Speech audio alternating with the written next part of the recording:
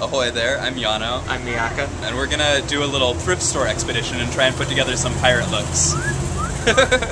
My strategy when I go thrifting, I try and do easy to remove clothing. I'm just wearing a t-shirt. Miyaka's got snaps. Like that, that's how we do it. I'm wearing slip-on shoes, so you know, if you need to try on boots or get pants on and off. Another good technique is to wear a skirt, actually. Skirt's good. Skirts are always good. And the great thing about wearing skirts at a thrift store is you can actually try pants on underneath them without waiting in line for a dressing room. Brilliant. You can even grab a skirt off the rack and try it on and do it right there. There we go. Or a kilt. Kilts also work adequately. Absolutely. So the things I'm going to be looking for, there's lots of different strategies with pirate clothing. Mostly going to be hitting up the women's section. There's usually not good pirate stuff in the men's section. True story. Blousey shirts are good, striped shirts are good. And look for things that don't necessarily jump out of you as piratey, but something that you could maybe alter later, or something that might fit within the context of other things you're wearing to enhance the overall piratude. Absolutely. Scarves are good. You can wear them on your head or as a sash. As far as footwear goes, it's hard to find shoes that fit in thrift stores. Where you can always be a barefoot pirate if you find some cool boots that fit, or sandals. And yeah, that's probably about it. Oh, military style things. Yeah. Vests and jackets with lots of buttons, also very good. Right. And if you don't find any shoes, don't worry, because if pirates lived today, you know they'd wear these. We went to the Goodwill on Mission and South Van Ness. It's right by Market and 11th, that area. I usually find things when I go there. It's a nice size. It's usually got a lot of cool stuff. Oh, dude. Oh, nice. That's really good. Really like. Nice selection of scarves here. They were laid out so it was real easy to go through them and look at them.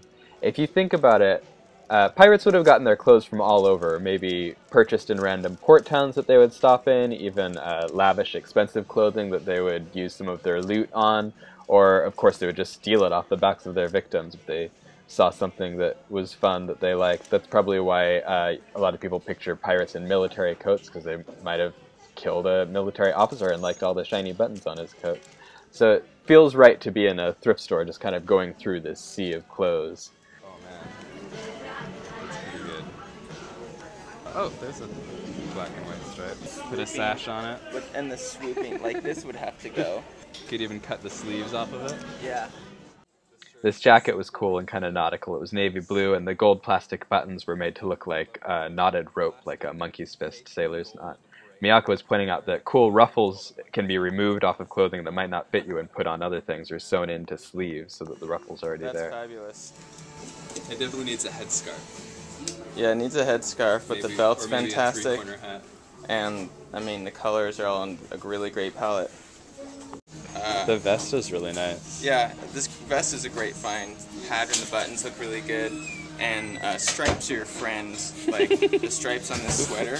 And sweaters are great too, because what I can actually do is distress this so it looks like it's a little sea-worn. Just take like a fork or something and just claw it until it furls a little bit. The belt really ties it together. And also helps pull the pants off. The pants, all I would probably do is cut them off here and fray them. What do you think? Totally. Okay, yeah, definitely. You can hear the dressing room attendant asking Miyaka to hurry it up a little bit. He ended up buying this sweater. We'll see if he distresses it with a fork. And then we also bought a shirt from a different look that he did that didn't get caught on film. My favorite outfit would have been about $40 after tax. $7.50 each for the pants and top, $9 for each of the belts, and $3.50 for the scarf. I like the bright pop of red in it, and the metallic buckles and the metallics in the scarf are all warm, brassy gold tones. The top is a linen women's overcoat, and the pants are cotton. Natural fiber works better than polyester. Some guy behind us in line said it looked badass. I love it. Yeah. Thanks. That's really good.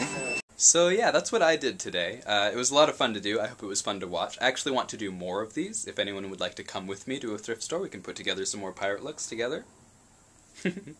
Basically, I just wanted to show that it was really easy and relatively inexpensive to just combine different elements and turn them into a pirate look. You can probably do it in your own wardrobe as well. Now you have no excuse to not dress like an awesome pirate on National Talk Like a Pirate Day or any other pirate holiday. Or for Halloween, be a pirate. It's pretty simple. Yarr!